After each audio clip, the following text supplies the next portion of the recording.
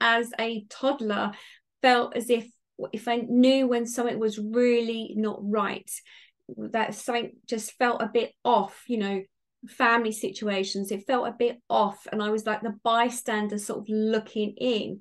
Now this isn't just about me, thank you, because they're really making me aware that there are many of you who are listening to this might have always felt that yourselves, that you may have felt that you were the bystander or you were the odd one out in your family, and that even when you were at school maybe not made a great connection with friends, and how it follows through the whole of your life. Okay, thank you, that's interesting.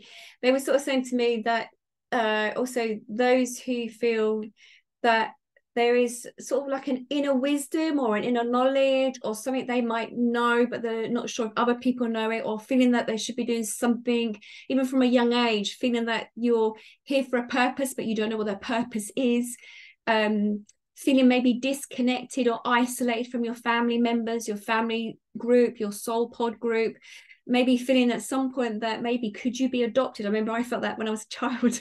I felt adopted. I know I physically looked like my mother, but it was like I still felt I was adopted because of how my parents saw things and how I saw things was so separate, so different. I just couldn't understand how comes I was in this family. And I was really into animals at the time when I was a child, and thinking maybe I'm like a cuckoo, I've just been placed in the wrong nest, someone's made a mistake somewhere, can I go back? That's what I was feeling.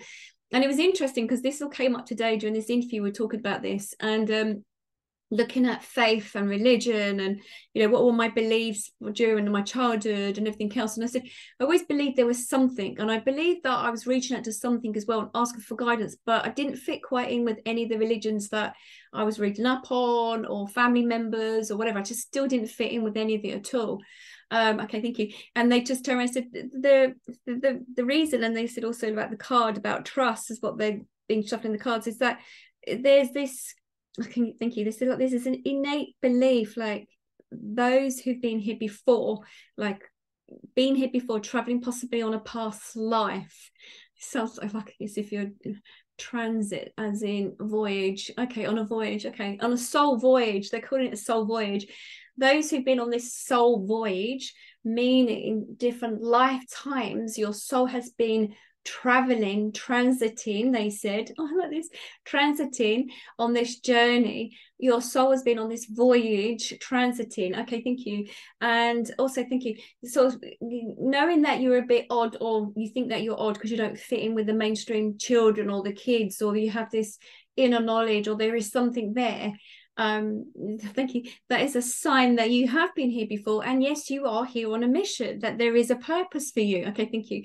Some of you will also be feeling, why is it then that feeling that if I'm here on a mission, a purpose, why the hell would you not bring me back with the full instructions or manual what I'm going to be doing in this lifetime? Why hold back? Why do I, as the human, have to work out why the hell am I here? Wouldn't it be easy just to come through with the instructions, sort of say, hey, these are the instructions, this is who you are, this is what you need to do while you're here?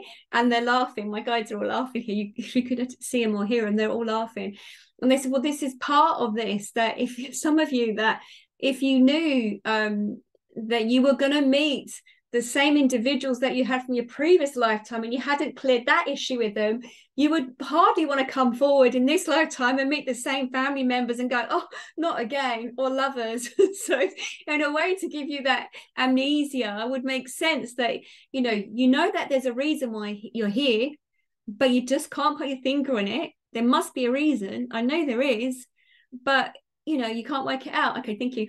And then, my question to them, I'm sitting here and I was writing a moment ago, and I said, why is it those of us that have or think like this, sometimes when we go through the darkest moments in our lives, that things have to change? And it's like, other people might just sail through life, which I think very rarely they do, but then maybe it's because of the job I'm in, I'm only going to be seeing certain types of people.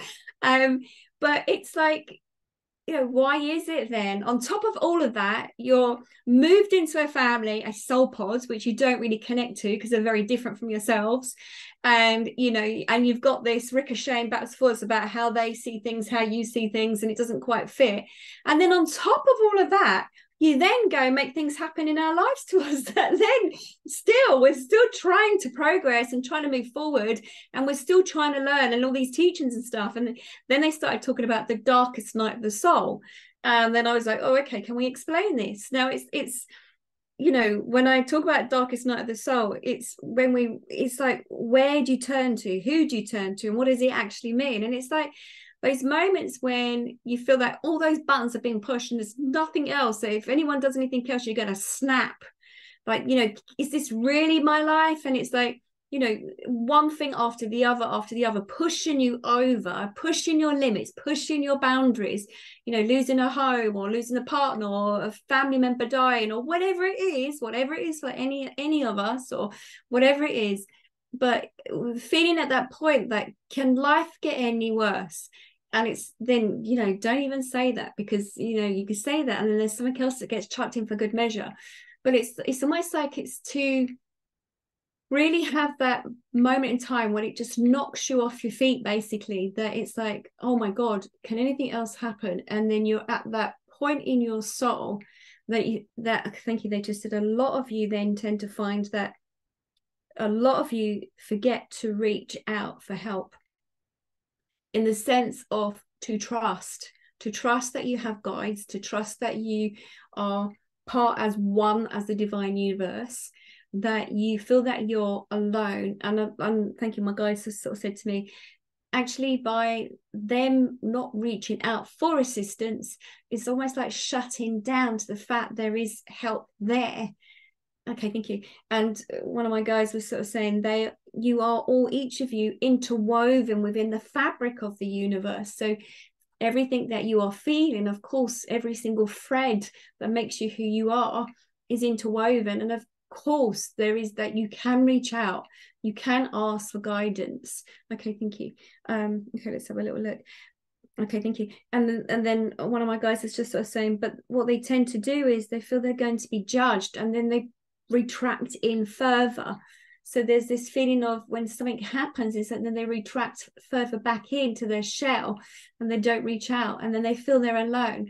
Okay, thank you. And then they sort of said that this fogginess of thinking straight or being able to connect with source, because you're on that low density energy level, which doesn't help. You know, you're at the pit, you're at the lowest of the lowest, you know, depression or suicidal or whatever it is, and you're at the lowest stream, that you just think, I just can't connect. How do I get myself back there? Now, what they are saying is very much like, oh, okay, thank you. I wondered why they did this.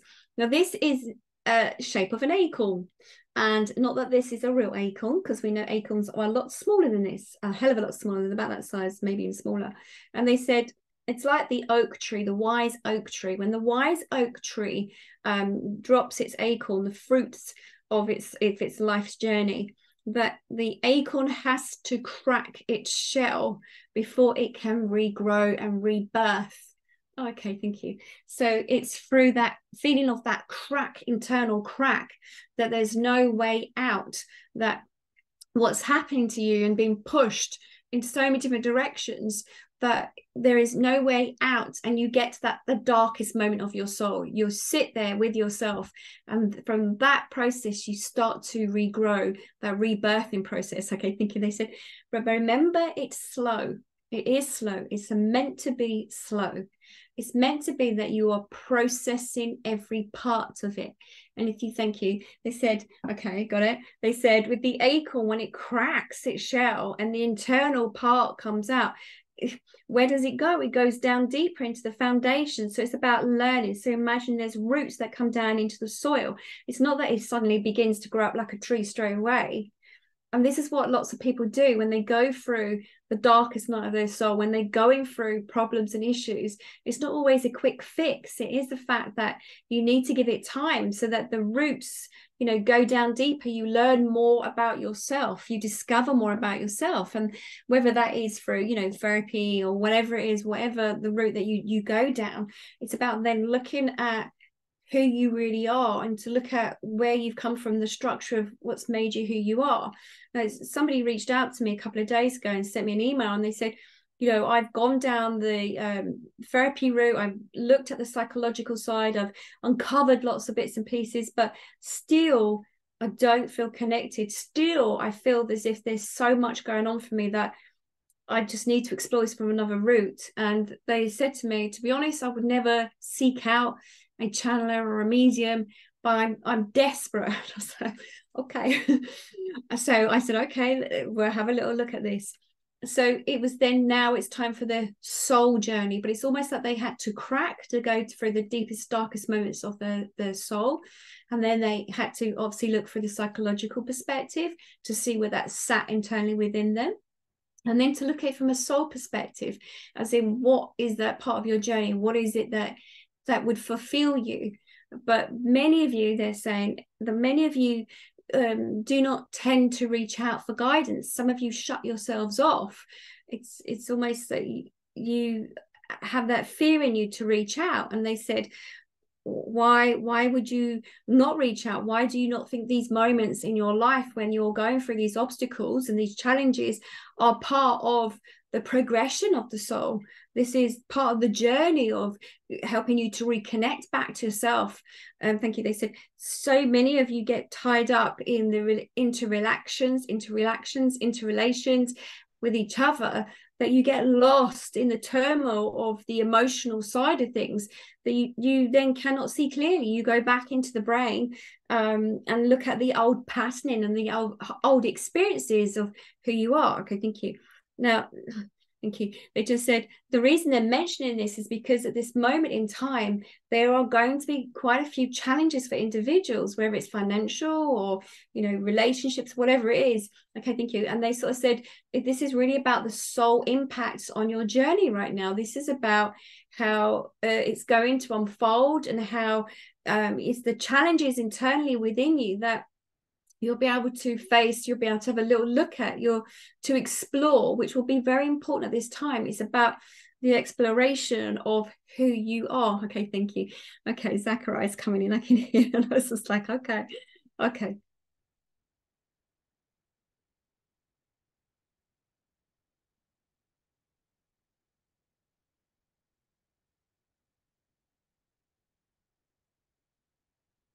You see,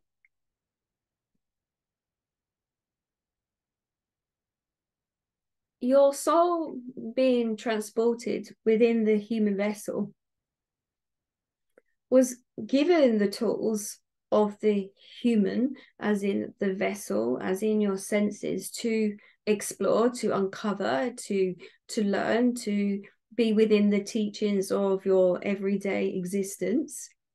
Many of your souls have traveled through many different time zones and dimensions. There are not just the humans that are listening to this. These are the star children, in the sense of being from other galaxies and other planets, who are with us and who are listening to this information. And the soul has been placed and housed within the human physical vessel.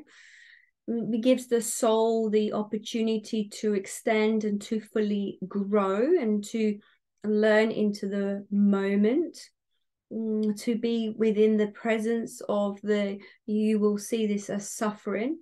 We do not encounter it as suffering. We just are aware that you are going through this experience of your existence as you are. But how else would the soul would have learned the process?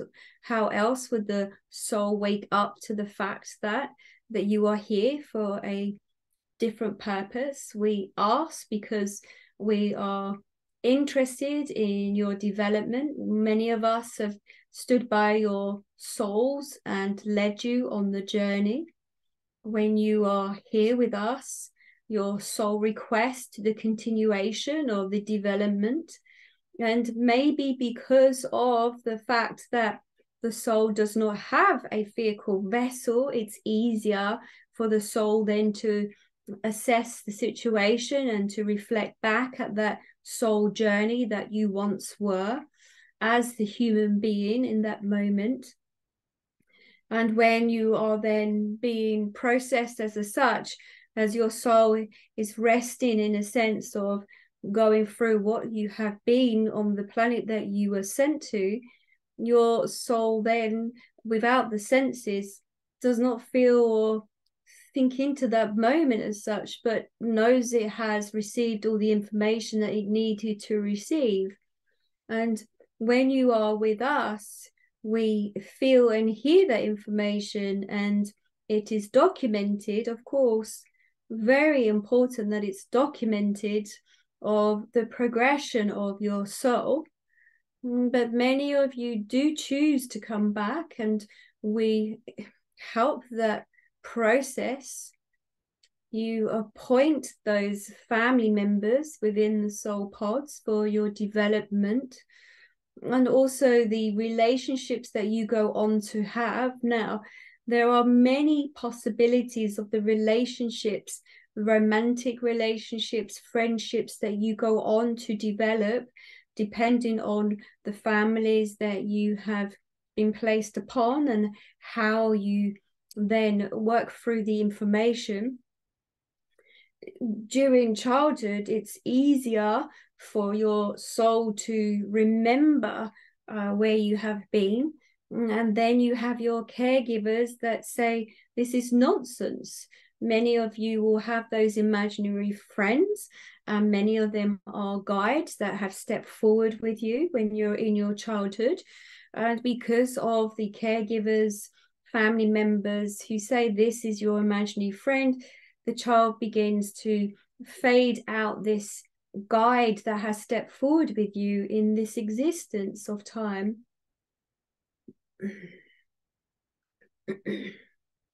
Many of you who are children have this ability to connect more openly to source and allow yourself to work within your imagination.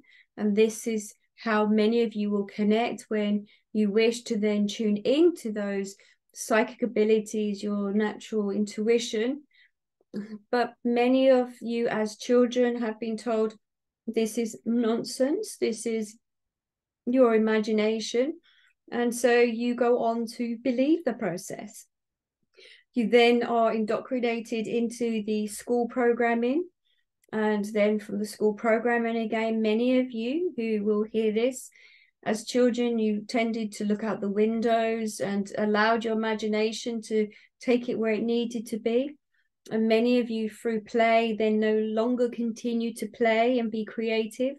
Many of you then went on to college or university or went straight out to work. And again, you were indoctrinated into your society. Within the creativity, music, art, whatever form that creativity is, connects your mind, your brain. It clicks into that frequency wave, which makes it easier to connect to source. But then, of course, as we say, there is this process that through human life that you end up, you know, whether you meet this person and you have a romantic relationship and that fails, or the family situation, there are those endless opportunities for growth. They are not so always the negative, but they are the opportunities when situations happen to go off, to find yourself, to make life a lot easier yourself in the long run. It's to explore yourself. That is why you will have those experiences. It's about your soul journey, why you are here. We have been with many of you that have had that moment where you have sat with yourself, and in the dark moment of the soul where you wish to seek out more but don't know how you will continue to move forward. There's been many of us that have held your hands on your journey when you have gone through the deepest, darkest moments, and then you have realized that actually you can get through that particular moment in time. It is a way to help you to understand you are stronger than you imagine. But most of you do not work within the heart center. Most of you are still stuck within the logical thinking brain. You allow that to govern you.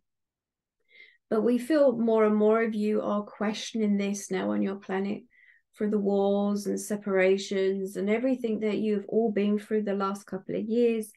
We are aware that the planet is beginning to wake up more, or understand that there has to be something more than what you see or which you are living in, the changes you would wish to make. But many of you still decide to stay in the same accommodation or the location or the relationship, even though that you feel unhappy within. There is something inside of many of you that feel this is what life is about.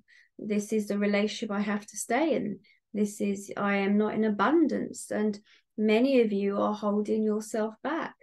We wish to say that you can create abundance. We wish to say that you can create the life that you wish to live. But this has to be something that you eat, sleep, breathe every day to have the awareness of. There's great changes around many of you.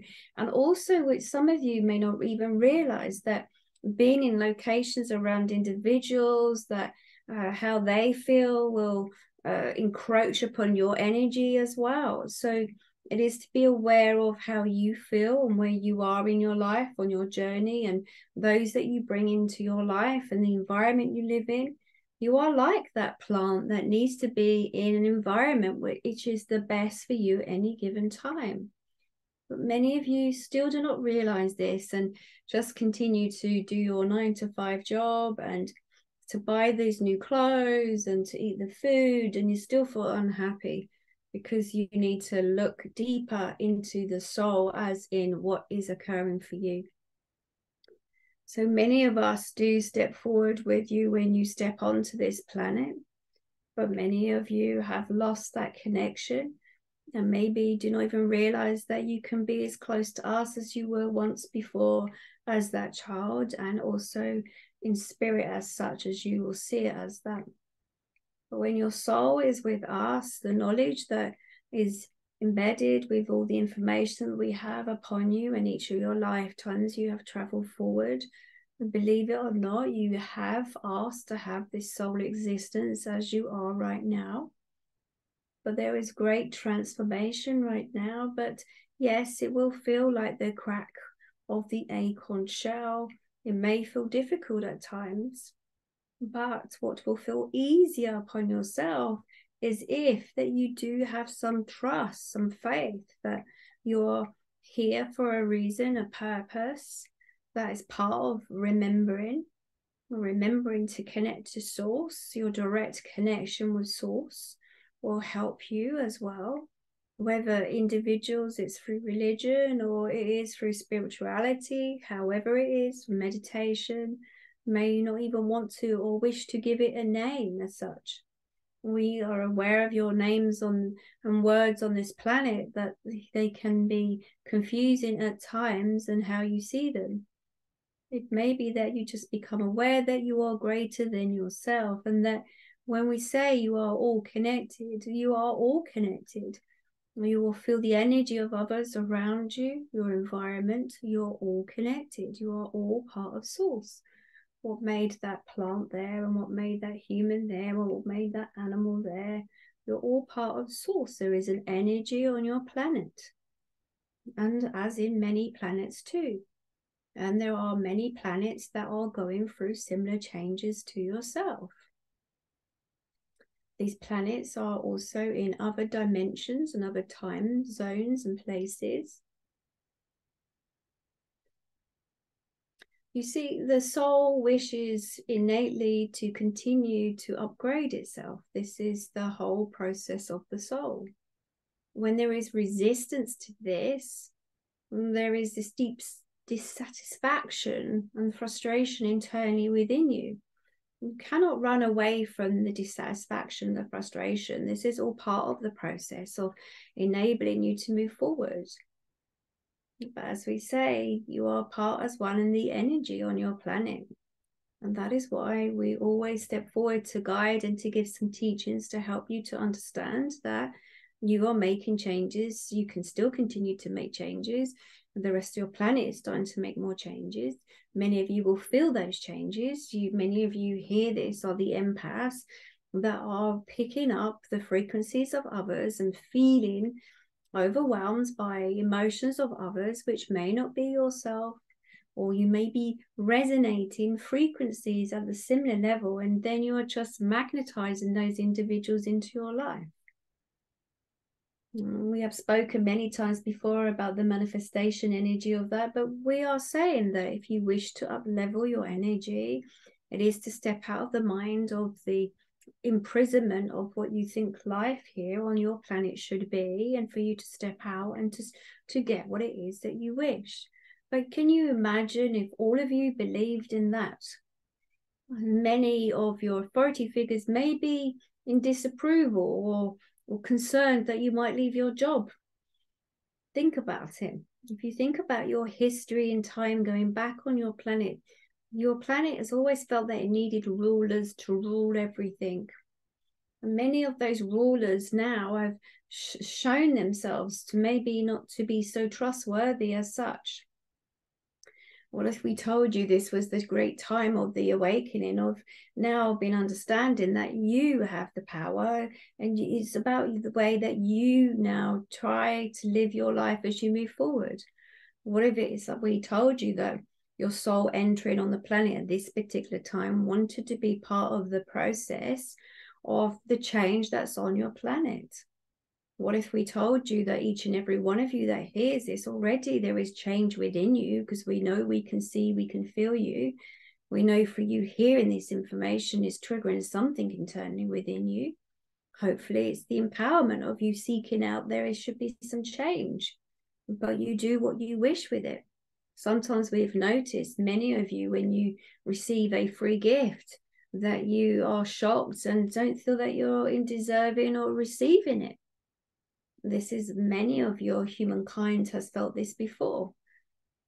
Even the messages that you will hear from other channelers and other individuals, some of you will feel, well, this is not to be trusted. But we say for each and every one of you to trust your heart, and then your heart will make that decision. Yes, of course, from the incidents, experiences that you go through in your life, that you be aware that you will survive them, that you will get through them, that they are a training ground for you to have an understanding of how far you can come. Your mind is what stops you. It's more of the mind shift of how you see your life, and you can continue to repeat the constant lifestyle that you have lived. This is entirely up to yourselves. But many of you, we are aware, are unhappy with how you have lived your existence. And so this is that time that if you wish, that you can create the changes in your life. But it's about you being in control of yourself. This is for you to empower yourself. This is not about any of us telling you what you have to do. This is about you seeking out information that how life has been for many years and feels very different now, and you wish for change. This is why you have those dark soul nights and the cracking of the acorn, is so that you can be then rebirthed in the sense of see things slightly different from how you would have done before. It's about giving back that power to yourself and to learn that you have all the capability that you can to make those changes.